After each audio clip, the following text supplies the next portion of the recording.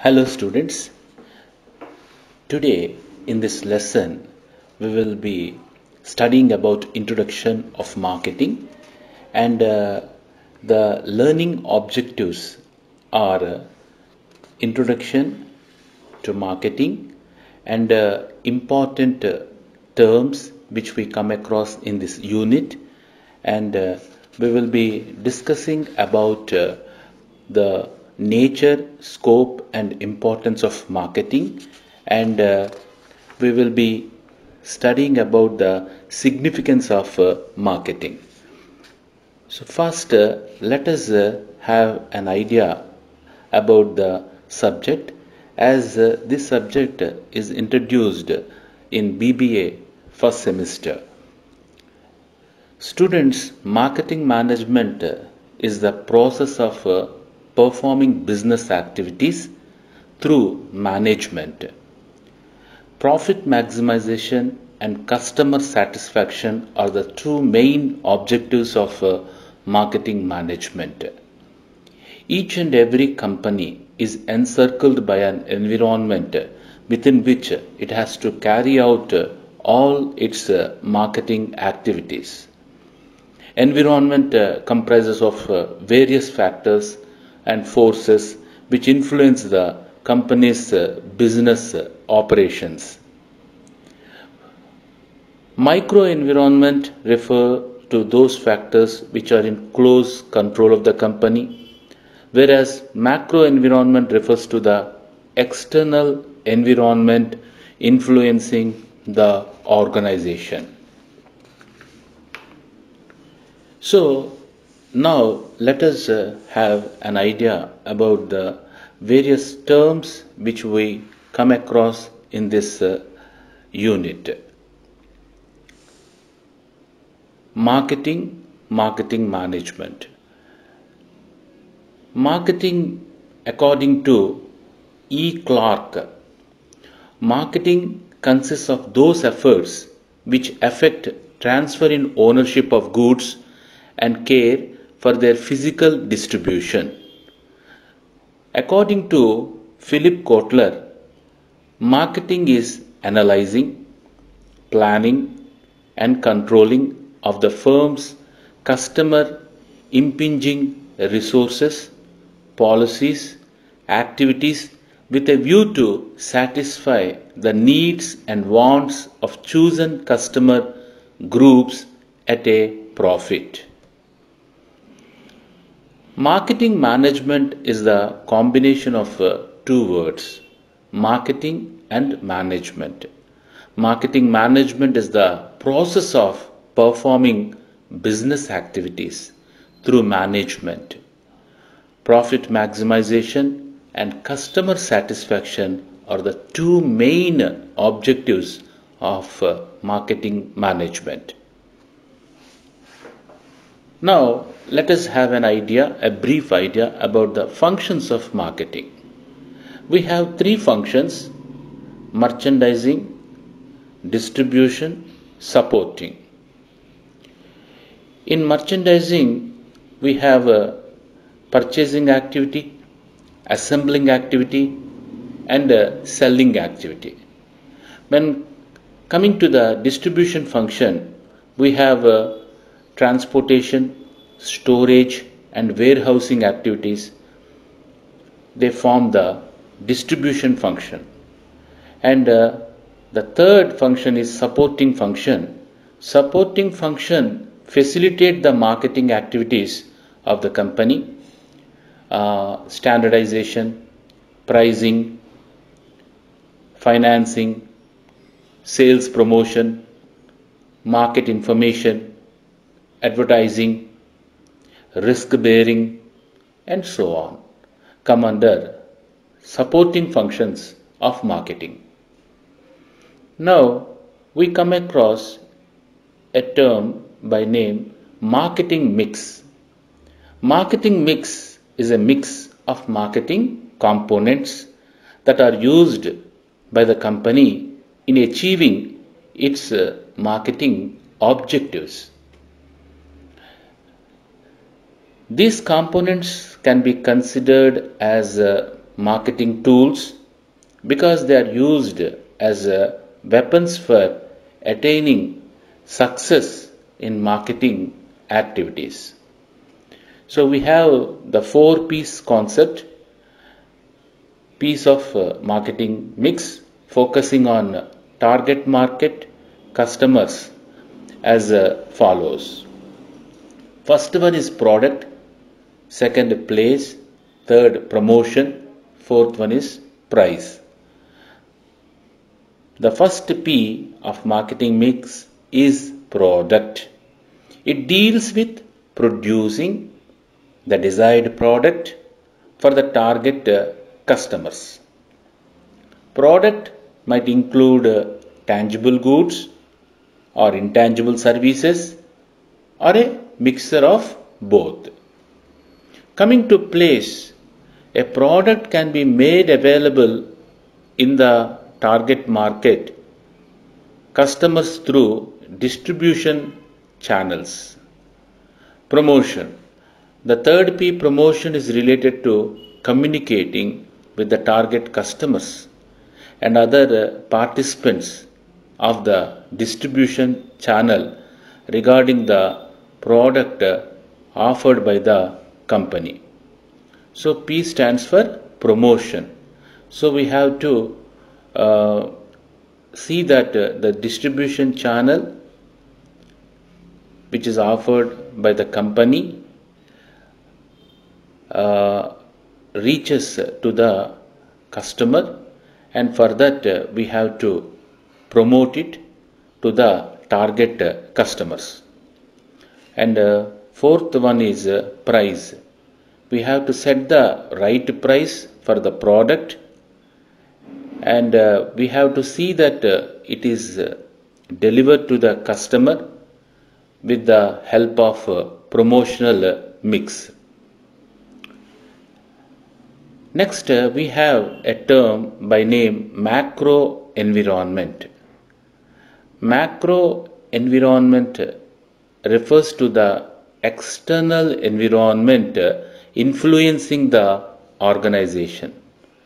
The macro environmental factors cannot be controlled by the organization. The various macro environmental factors influencing the company's marketing functions are demographic factors, political factors, legal factors, economic factors, social factors, cultural factors, competition, technological factors, etc. And next important one regarding the marketing process, we call it as 4Ds. Here the first D for design, second one for development phase, third one for delivery phase, and fourth one for determination phase. So in the marketing process, the 4Ds play a very important role. In the design phase, products or services are designed based upon the needs and requirements of the customers, so as to create a value for the product. Next, development phase. In this marketing phase, the organization develops the product or service keeping in mind the needs and requirement of the end customers. Third phase, delivery phase. In this marketing phase, the product or services which are designed and developed as per the requirements of the end users are actually delivered to them so that they can utilize them and their needs are satisfied. Fourth phase, fourth D stands for determination phase. In this marketing phase, the organization assesses and determines whether the product or service which it has designed or developed or delivered had actually satisfied the customer needs. In case the product or service does not satisfy the needs of the customer, then the product is redesigned and redeveloped to deliver full value or full satisfaction to the consumer of the product. We have another new term by name marketing myopia. Marketing myopia refers to the failure of management to recognize the actual scope of organization's business. Marketing myopia is first used by Theodore Levitt in an article during 1960 for Harvard Business Review. According to Theodore Levitt, most of the organizations consider the marketing approach as only a tool of selling a product, and they should also look marketing approach from a customer point of view. Majority of us we focus on the selling the product, on the sales aspect. We neglect the customer, but we have to focus on the customer views also. Because of the marketers will be too narrow on selling products, as such they miss potential opportunity to satisfy the customers. Usually myopia is created when too much attention is given towards product, production or selling aspects. As a result of this, wrong understanding for the market or for nature of the business in which organization is engaged is created. Thus it may lead to collapse in the marketplace. So here to overcome this marketing myopia, yes, you are focusing on the product, production, sales. At the same time, please concentrate on the customer. When we think about the customer and his point of view, definitely we can overcome this myopia and we can improve our market size or market can be developed very well. Next, we have another important term in this unit, cross-selling. Cross-selling refers to the marketing activity where marketer offer additional products to the customers along with other purchases. For example, customer purchases toys for his children while purchasing clothes for himself, and customer purchasing a digital camera with a memory card. Cross-selling act as an important measure for increasing the revenues and profits by selling additional products to customers. So when we go to purchase clothes, if there are any toys, naturally the children, they want to purchase toys also. So cross-selling will take place. Amazon follows the cross-selling strategy for different types of similar products. 35% of its products are controlled through cross-selling strategy. It displays the products like customers who are buying this item can also buy this or frequently bought together with this product. This will allow the customer to think about the displayed product which would be necessary to buy with the selected product. Next important term is cross-culture. Cross-culture refers to the combination or mix-up of multiple culture in the marketing environment. It is one of the major concepts of marketing. Cross-cultural marketing can be defined as the application to decide to what degree the customers of two or more countries are alike or contrasting. This will help marketers to interpret the psychological, social, and cultural aspects of foreign consumers which they wish to make a target. So as to design competent marketing strategies for each of the specific national markets engaged. Cross-cultural marketing involves high volume of risk. The world is a collection of several countries which possess their own cultural, environmental, political, legal, and economic determinants. In other words, the world market is a dynamic one. In order to understand the dynamic markets of the world, it is essential to study the residents of the country, their living pattern, their feelings, their social behavior, the value system, their beliefs, their faith, and other fancies, etc. Next important term is global marketing. Global marketing refers to marketing done across various countries rather than just focusing on marketing in the home country. The firms involved in global marketing to market their products and services in foreign countries. The needs,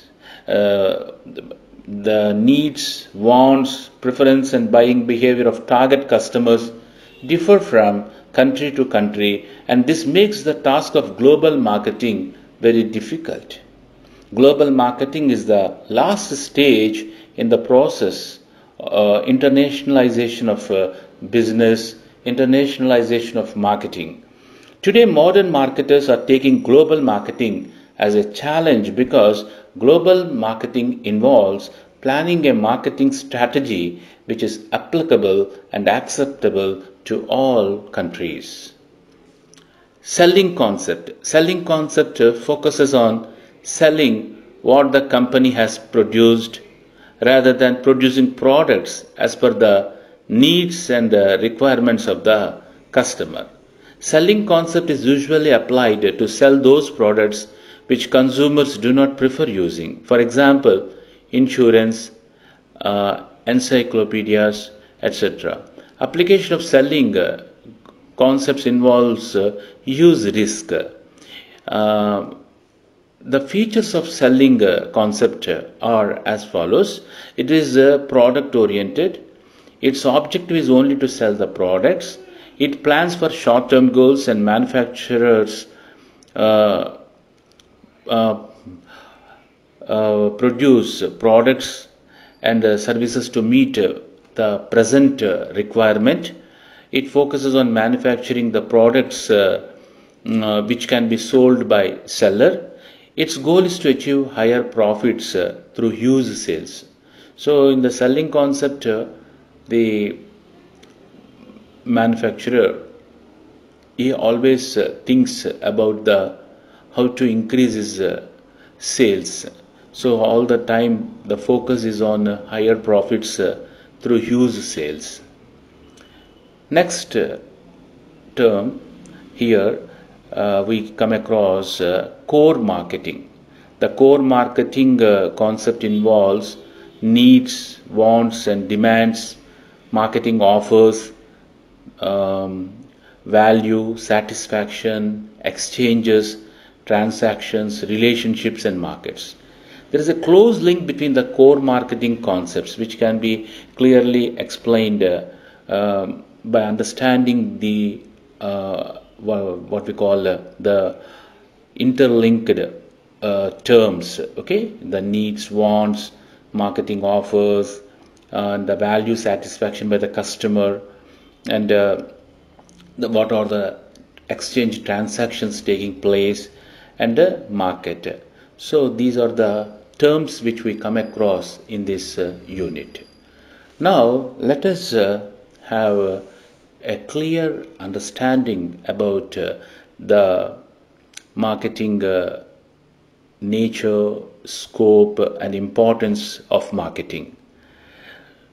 So we have a definition by American Marketing Association. According to American Marketing Association, Marketing is the activity, set of institution and processes for creating, communicating, delivering and exchanging offerings that have value for customers, clients, partners and society at large. So it is a very clear definition.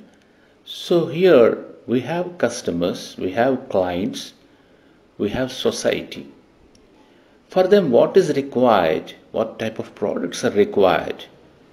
For that, as a marketing person, the role of the marketing is to set an institution. We have to process it, we have to create, we have to communicate and deliver such that the product reaches the customer. So this is the definition given by the American Marketing Association. According to Theodore Levitt, marketing is getting and keeping the customer. So it's very simple definition. As a marketing person, we have to see that we have to get with the customer, we have to keep the customer. That is very important. According to Professor Glasser, marketing in a free economy is the skill of selecting and fulfilling consumer desires so as to maximize the profitability per unit of capital employed in the enterprise. So the Professor Glasser, he defines marketing as the selecting and fulfilling consumer desires. You have to satisfy the desires of the consumer. At the same time, you have to focus on the profitability per unit of capital employed in the enterprise. Coming to the nature of marketing, we have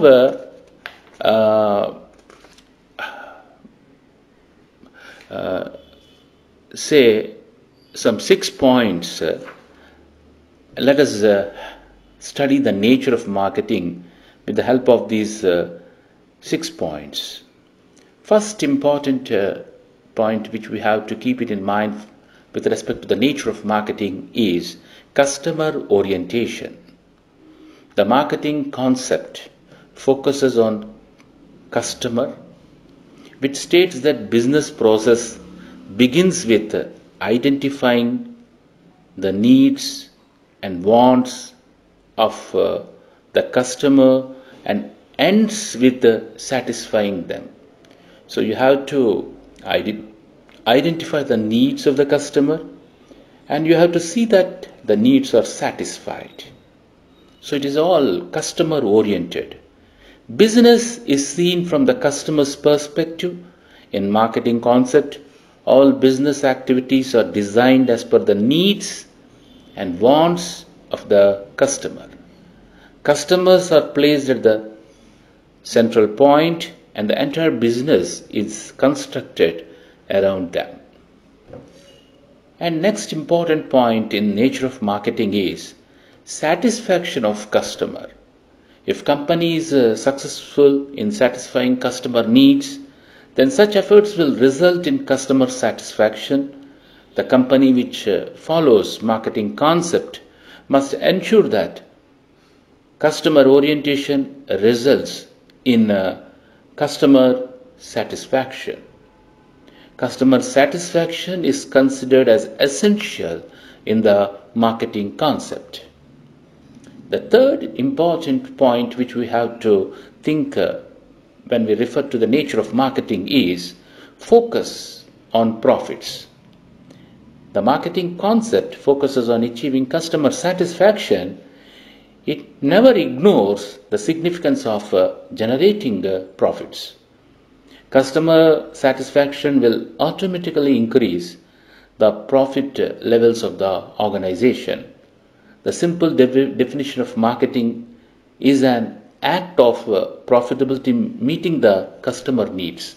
When you are able to satisfy the needs of the customer, When customers are showing interest towards the product or the service, naturally you can increase your sales, and at the same time your profits will be multiplied. Coming to the fourth concept or fourth point related to nature of marketing, we have mutual benefit. Marketing provides mutual benefits to both the seller and buyer. It makes the process of selling and buying easier.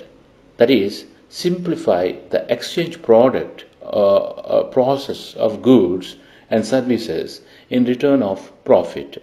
So here we both, as a seller and as a buyer, both of them are getting benefited. So the exchange product of goods and services in return of profit. The fifth point of nature of marketing is profit and non-profit firms. Marketing is applicable and beneficial to profit as well as non-profit firms. For example, it helps to promote products of any private communication channel. It helps the charitable institutions. It helps educational institutions by means of different promotional strategies. So whether it is a profit-oriented company or non-profit-oriented company, the promotional strategies play a very, very important role. So it is applicable to benefit both the profit and non-profit firms. Next, operational and value driven. Marketing is always operational and it is value driven by nature.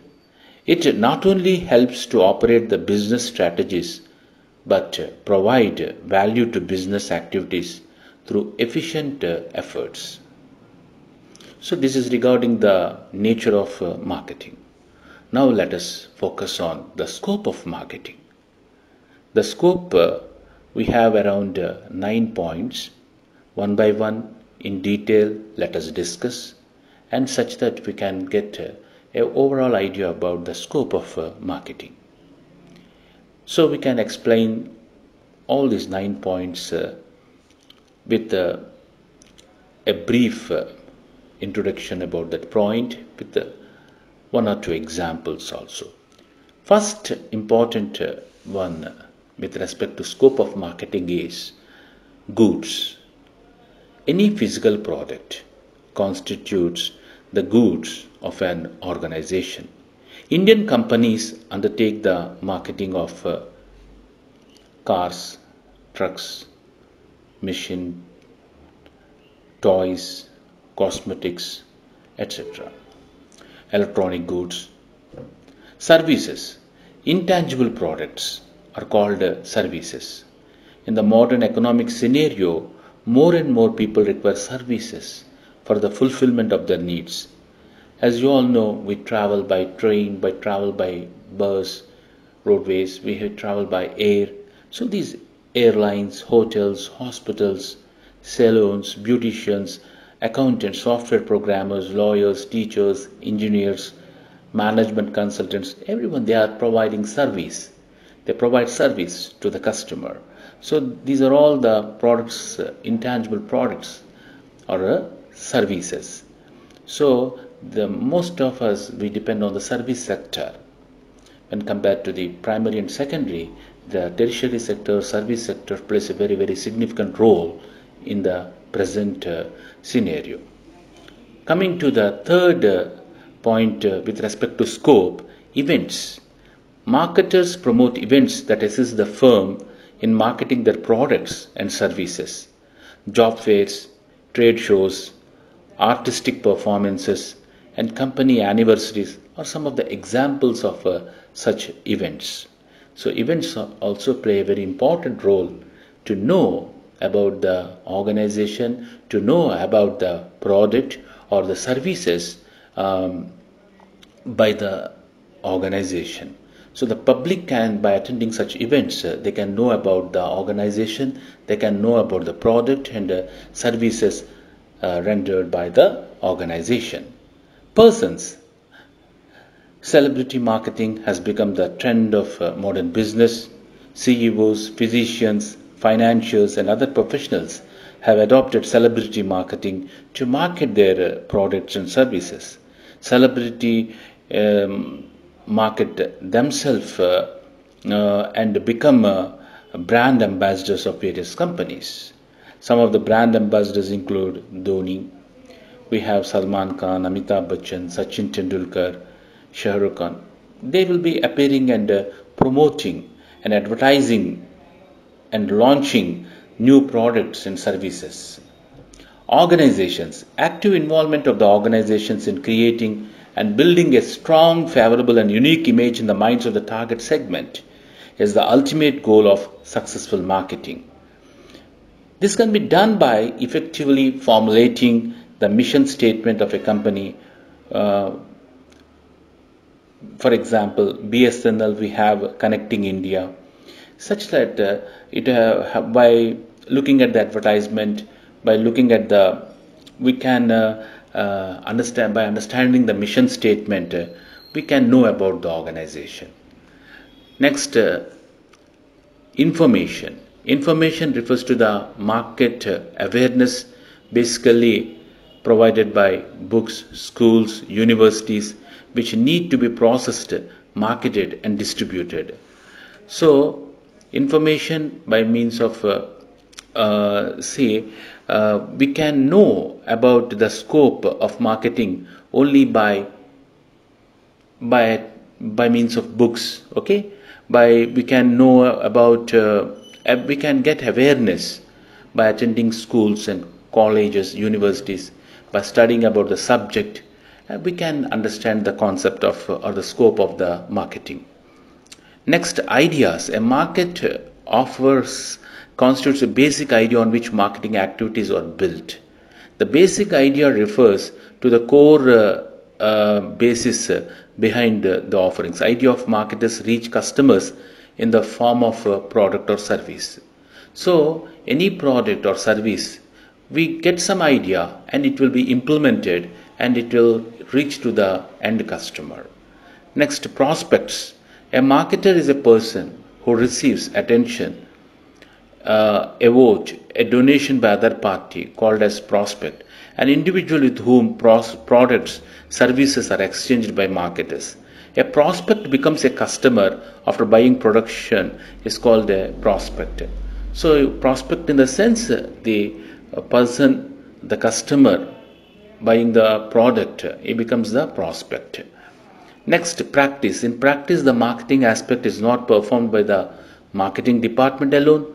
Marketers must consider the various customer contact points such as store layouts, package designs, product functions, employee training, shipping, logistics, etc. Everything play a very, very important role in the practice. So, the only marketing department can't do. We have different ways in putting it into the practice.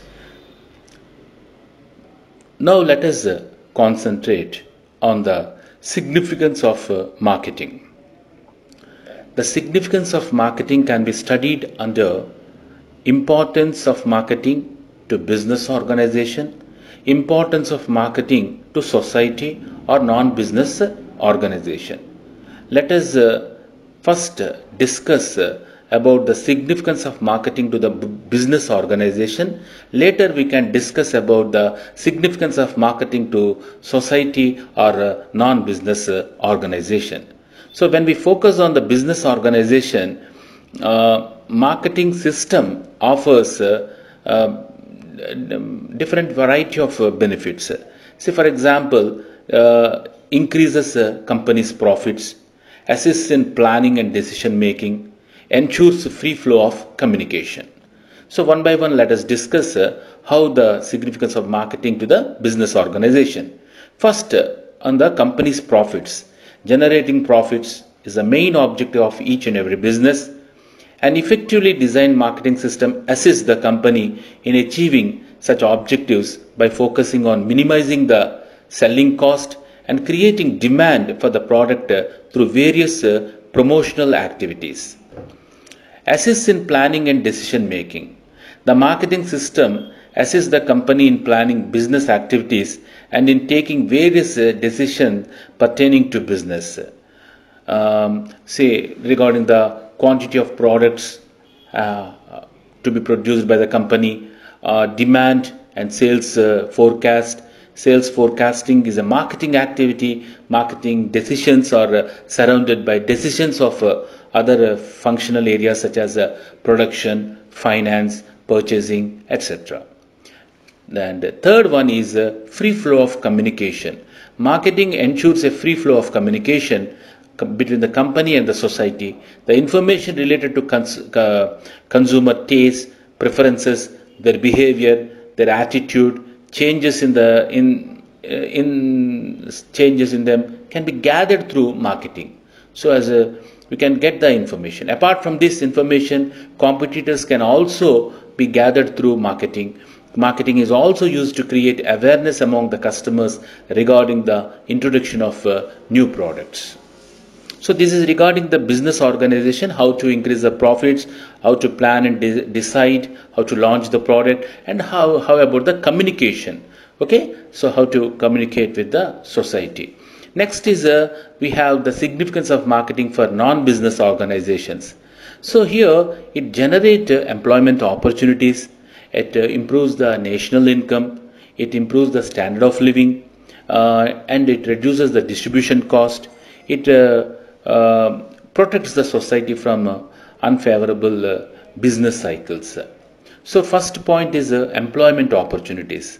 In developed countries like United States of America, Germany, Japan, many more, 40% of the population are employed in marketing activities like retailing, wholesale activities, transportation, warehousing, promotion activities, market research, etc. Even developing countries can minimize the unemployment rates by developing marketing activities in their countries. And second important one is national income, how to increase the national income. An effective marketing system enables the firm to increase production levels. The production levels of the country have to be increased to match up with the increasing demand. Higher the productive levels, the higher will be the national income of the country. Next one is standard of living. Marketing involves identifying needs and wants of the customers and offers goods and services as per the needs of the customers. This process will automatically increase the standard of living of the society. Next, distribution cost, how to reduce it. Reduction in the distribution cost is one of the objectives of marketing. When distribution cost is reduced, the price of the product will automatically get reduced. The customers who cannot purchase the product offered at higher prices can now purchase the products as price is reduced due to reduction in the distribution cost. Next, this one, marketing for non-business organization. It protects society from unfavorable effects of a business cycle. A business has to face a boom and a depression stage in its business cycle. In the depression stage, the product and the production level goes down, to which unemployment level will be increasing. An effectively designed marketing system protects the society in the depression stage by introducing new markets, expanding the existing markets, minimizing the distribution cost, enhancing the quality of the product, and by ensuring customer orientation. So these are the things which we have studied in this first lesson. So we have covered important terms which we come across in this unit. We have an idea about the nature, scope and importance of marketing. With this, I conclude. Thank you very much.